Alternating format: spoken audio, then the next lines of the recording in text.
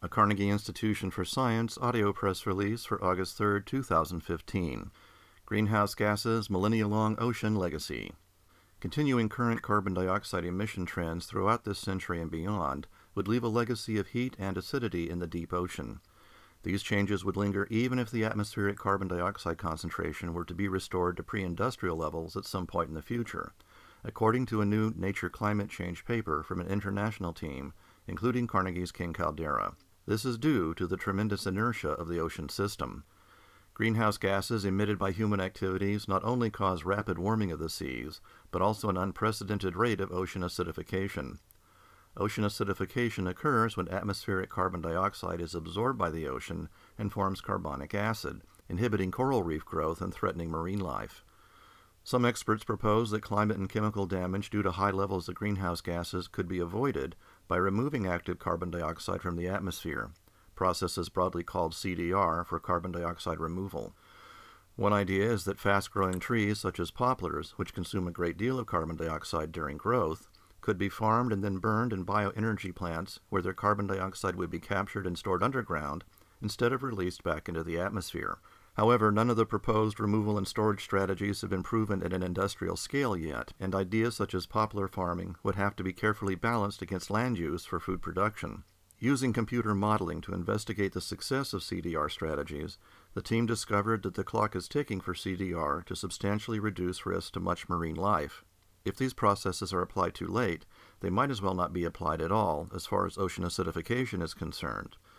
The lead author is Sabine Mathesius from Geomar Helmholtz Center for Ocean Research Kiel and the Potsdam Institute for Climate Impact Research, or PIK, who says, "Geoengineering measures are currently being debated as a kind of last resort to avoid dangerous climate change, either in the case that policymakers find no agreement to cut carbon dioxide emissions or to delay the transformation of our energy systems.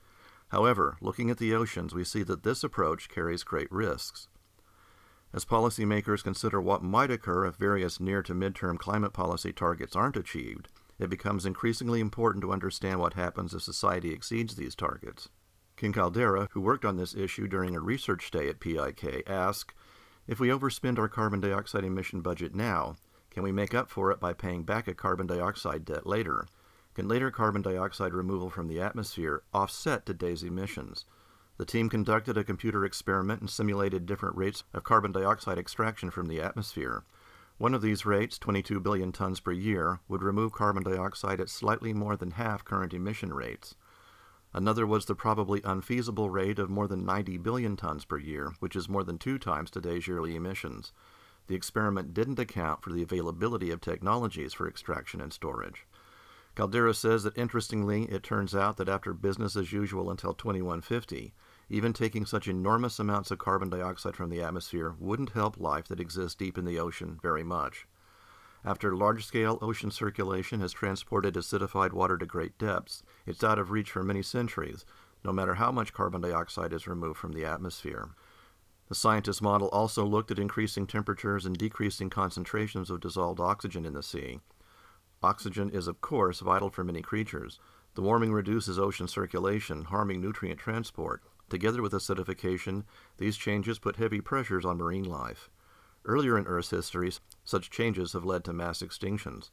However, the combined effect of all three factors has not yet been fully understood. Co-author John Schellnhuber, director of PIK, says, "In the deep ocean, the chemical echo of this century's carbon dioxide pollution will reverberate for thousands of years. If we don't implement emissions reductions measures in line with the 2 degrees Celsius target in time, we won't be able to preserve ocean life as we know it."